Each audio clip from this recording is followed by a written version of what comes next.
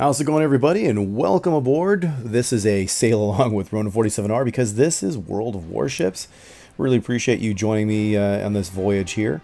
Wanted to share with you something pretty cool. I just picked up a new ship, actually just yesterday, and I'm going to be showing it to you in port. But for now, let's go ahead and buckle up. Come on over, take a look at this beauty here, the Dunkurque, a Tier 6 French tank and ship, and let's take a look at it.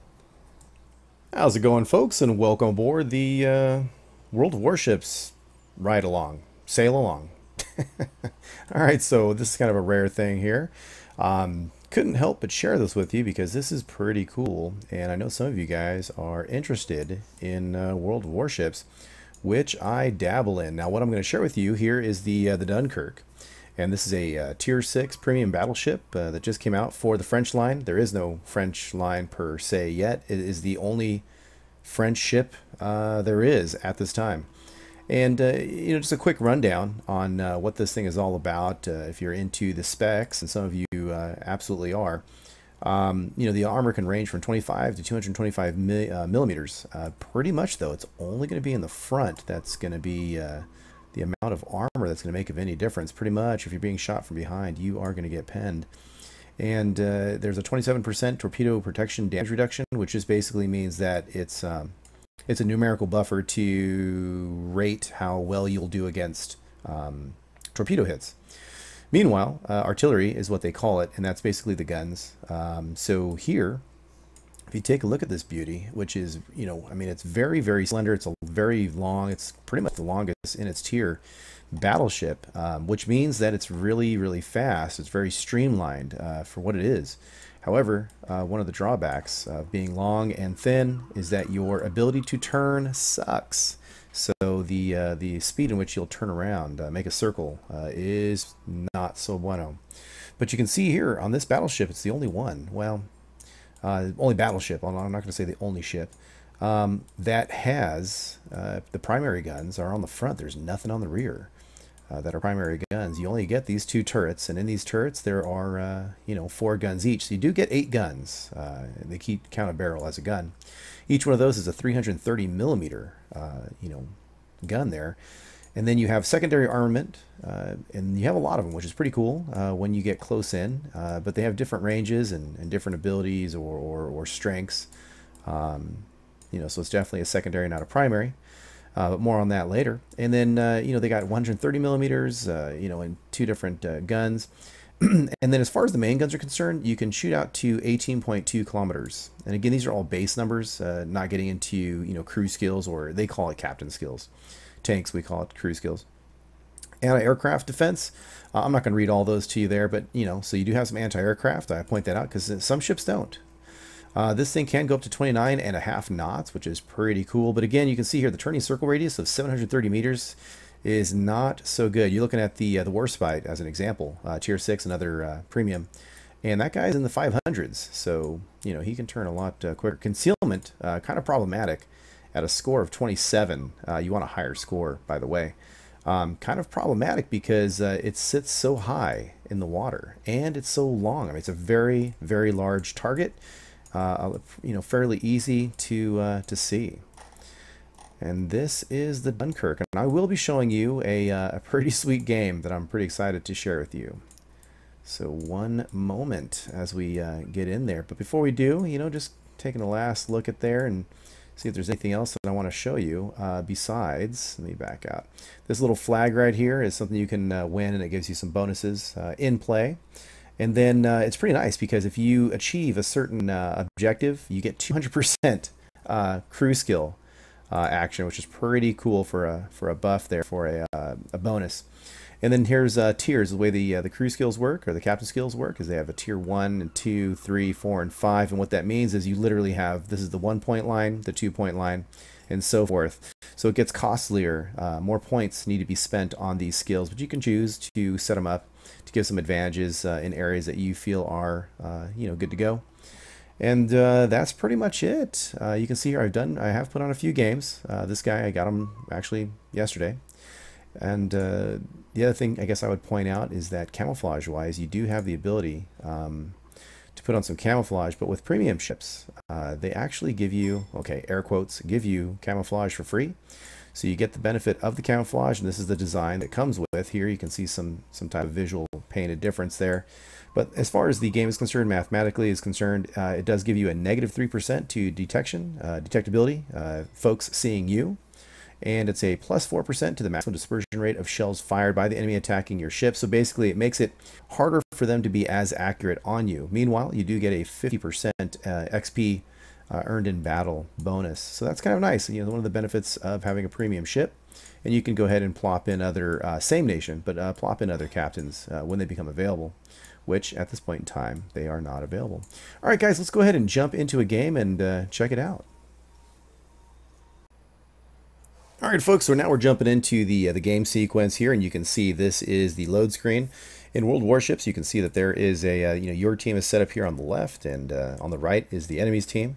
You can see there are some names of the ships, as well as their tiers, some silhouettes there.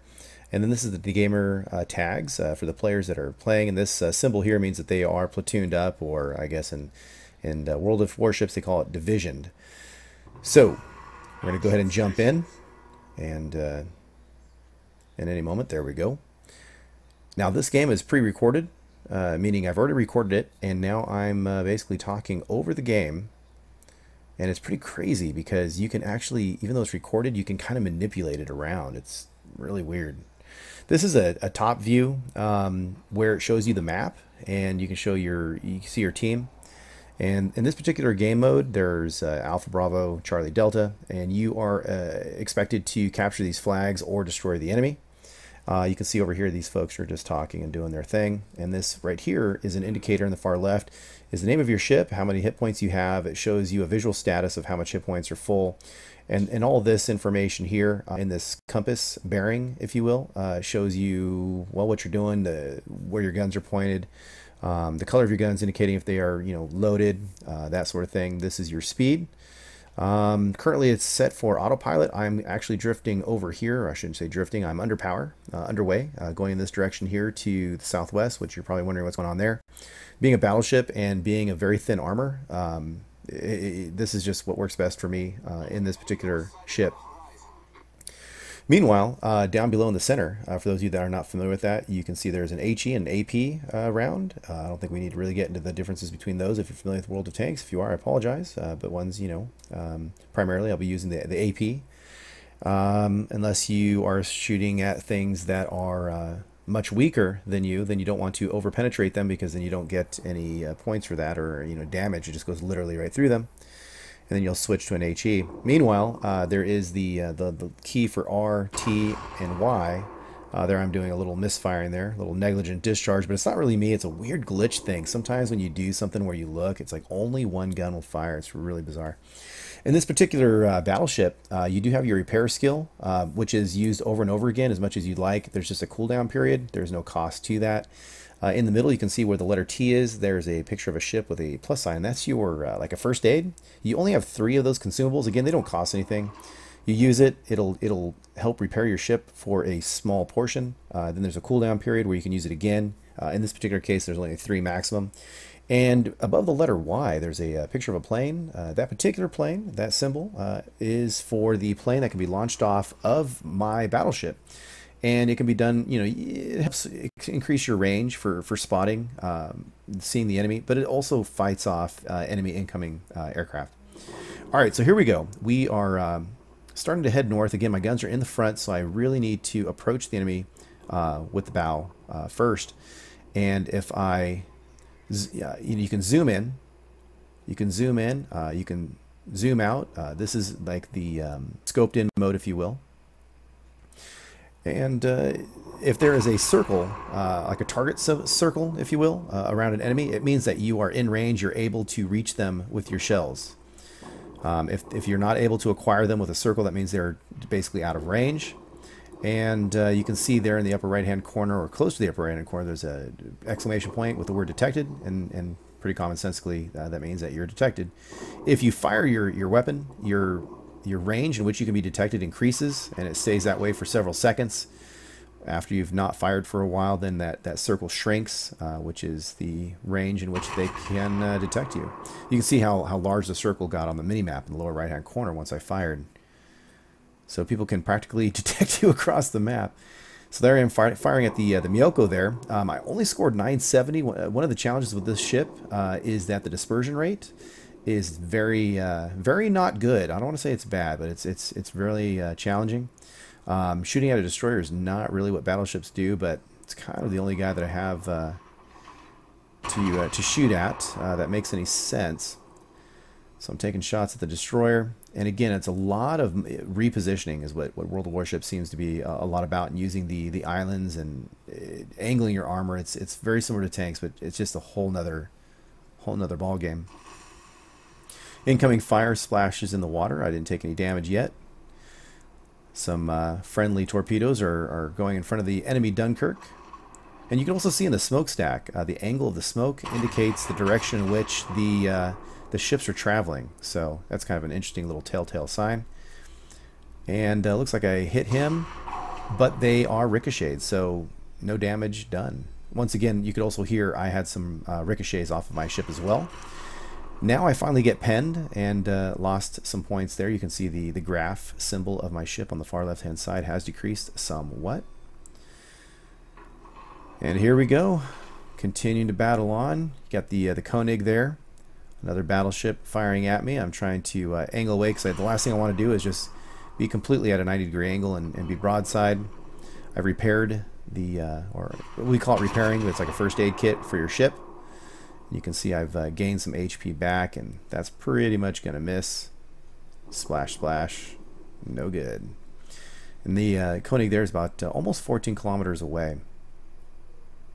So I'm really just trying to get in a position where it's going to make sense. I've already lost one of my guys, and you can see a cruiser is getting close to an enemy battleship, which I believe is the enemy Dunkurque.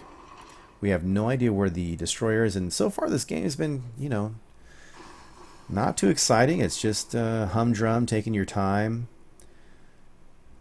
I tell you, you really have to watch how you make yourself available for the enemy. It's very important in this. You have to really plan ahead. There's not really any quick movements, especially in the larger ships. Now, so far I've only done 6111, so just over 6,000 points of damage to the enemy, which is really terrible for a battleship. But we'll just keep watching and see how this game ends up. Now, the Dunkurque here is giving me a pretty decent shot.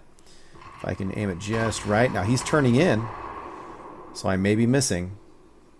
You can see, look how wide the dispersion is between those shells. And got some pens, but, or excuse me, I got some hits, but no damage. No damage.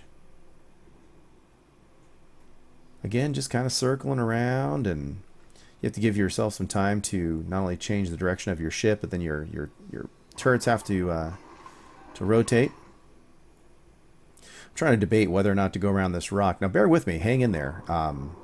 This game is really starting lame for me, but I'll just give you a hint. It turns out to be decent enough for me to take the time to share with you. But I don't really want to say any more than that. So I'm going around this island, trying to keep these guys at maximum distance, which, I mean, you can see there, that Dunkurque's 11 kilometers. I still, you know, I can shoot out to past the 18. He is on fire. He is slowly dying.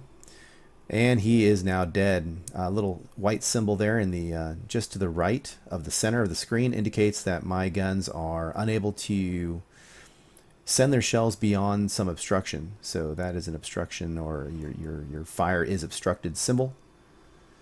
And we're almost past the island. And you can see that Fuso out there. That guy is 17.6 kilometers out there.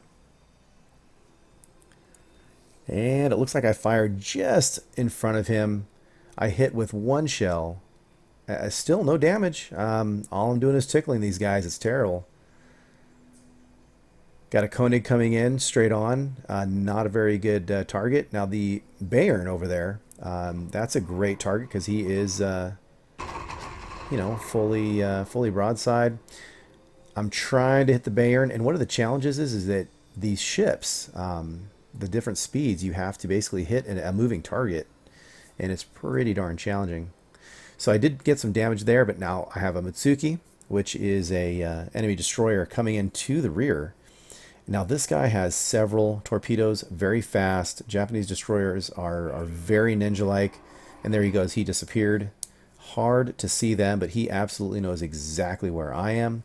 This ship of mine turns very slowly, so if he launches torpedoes, I'm probably going to be taking a hit or more. You can take damage from the hit. You take flooding damage if you're flooding. It's just terrible. You can get your engine knocked out, and you get your rudder stuck. There's so many bad things that can happen. And now I have to deal with this guy poking around. Not bad. Here we go.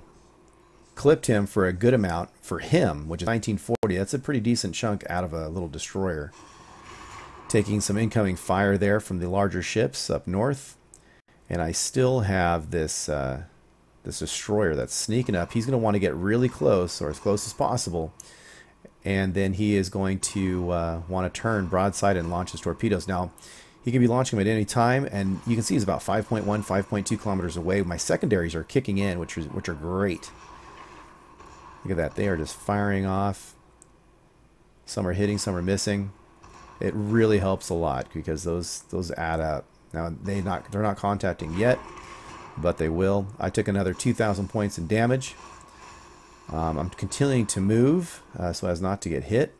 Trying to figure out what this guy's doing. I mean, I'm just getting it from all ends. He got hit by a secondary, one of my secondaries. There we go. I hit him with an HE. Took him for a lot. Missed with my second round.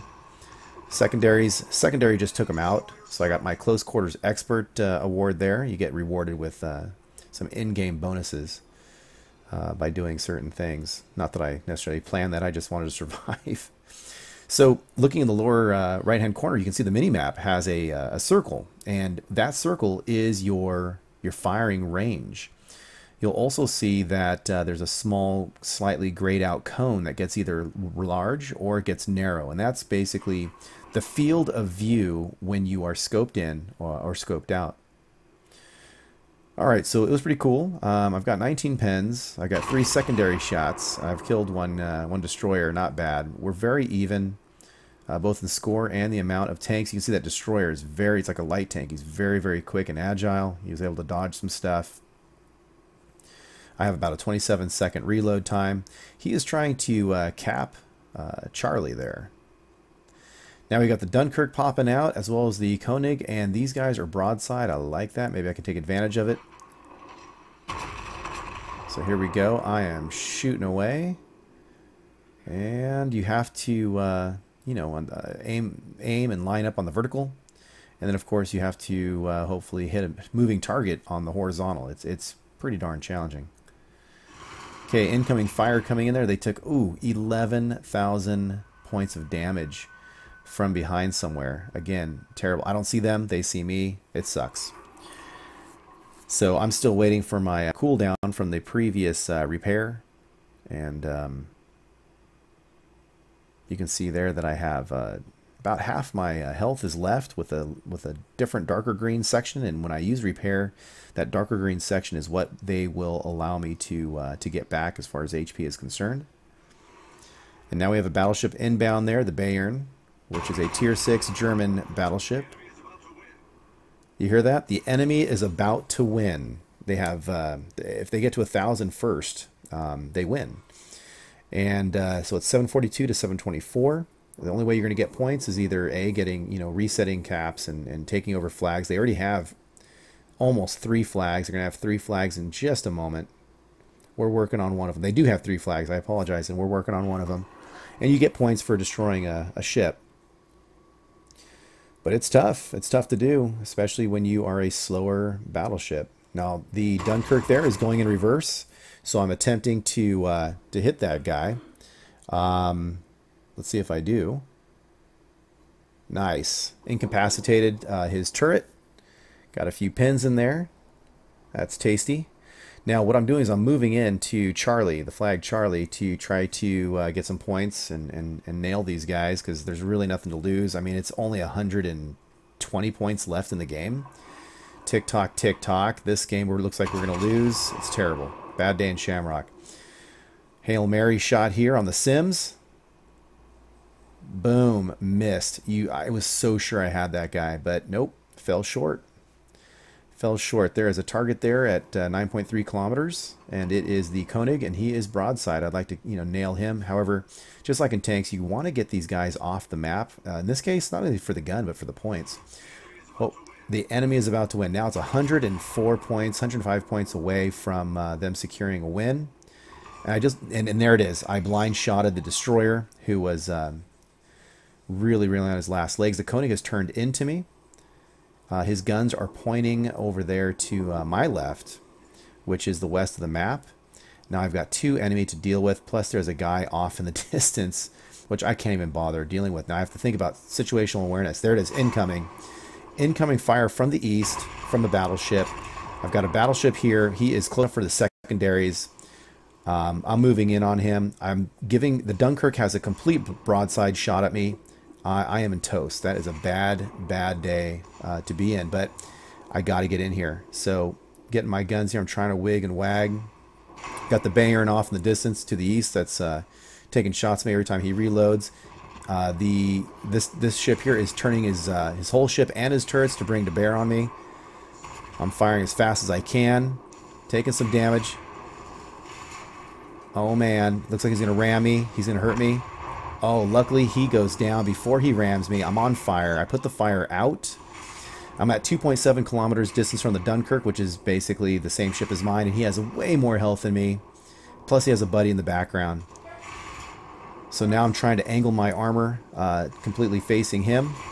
Trying to hit him in their key spots on a ship, which will help with ammo racks, for lack of better words. Now we're completely broadside with each other. Got 19-second reload. My secondaries are just going crazy. My anti-aircraft took out some plane from wherever.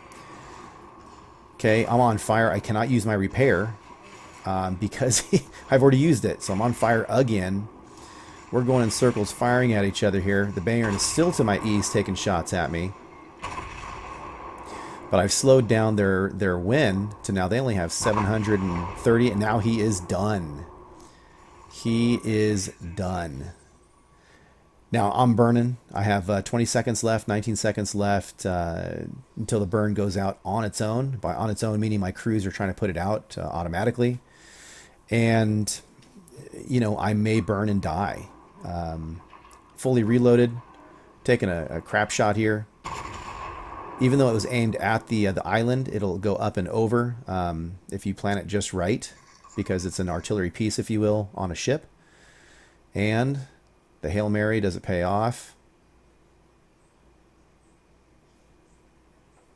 And I believe I did get a pen. Maybe I missed it.